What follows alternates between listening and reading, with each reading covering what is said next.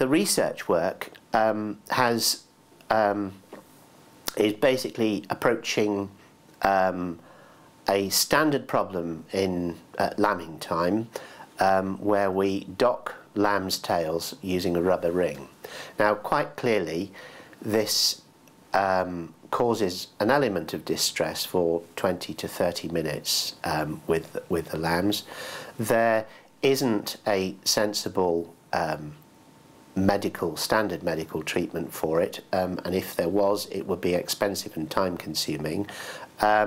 So my approach was to say, okay, well, let's try standard homeopathy, which we are told will work. So that I did, and after one pilot study and now a full randomised controlled trial, double-blind, well, actually triple-blind technically, it's produced about a 30% reduction in the amount of pain and distress experienced by these little lambs. That has, you might say, well, that's a very brief effect. It's not very, it's not really going to have any long-term impact, but it probably will do, because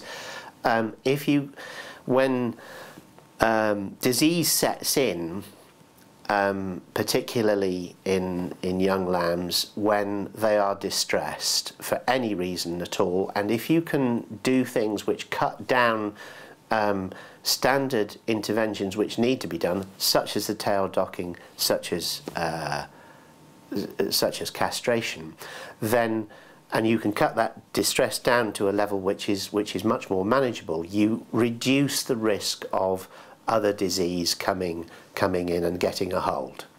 So that's basically the work that I did. I got into it because I was I had read Goldacre and Singh and Ernst, and I put them down and realised, even without any technical scientific experience at that stage, that I was reading something which was incredibly superficial, and it went against all of my my experience on the farm with using homeopathy for other things, which on occasions will actually will sometimes produce some remarkable results very, very quickly.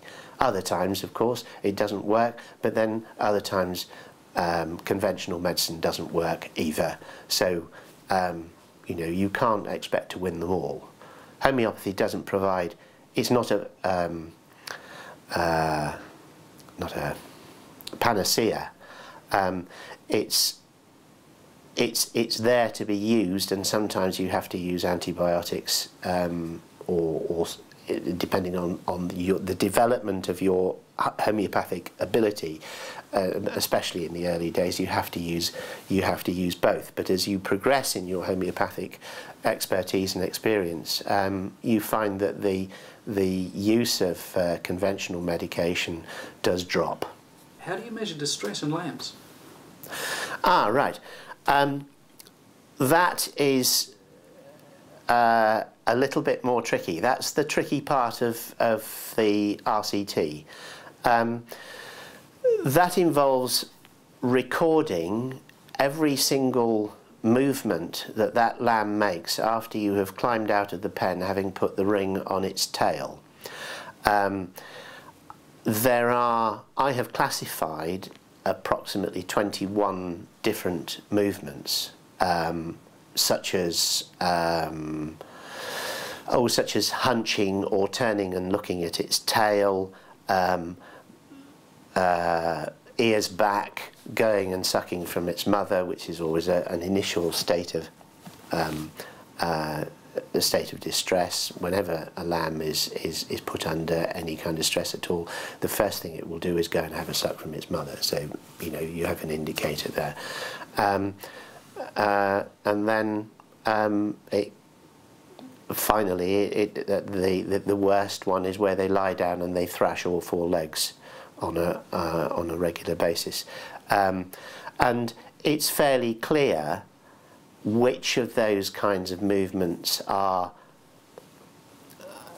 not show no signs of difficulty, those which show a lot of difficulty, and those that are somewhere in between. So I've developed not only the classification of movement, but I've also developed the scoring system that goes with it. So you wind up with watching a lamb for 20 minutes, recording virtually every single movement it takes in each minute, and then you wind up with ultimately a spreadsheet on the computer in Excel with a lot of numbers on it, and then you analyse those numbers.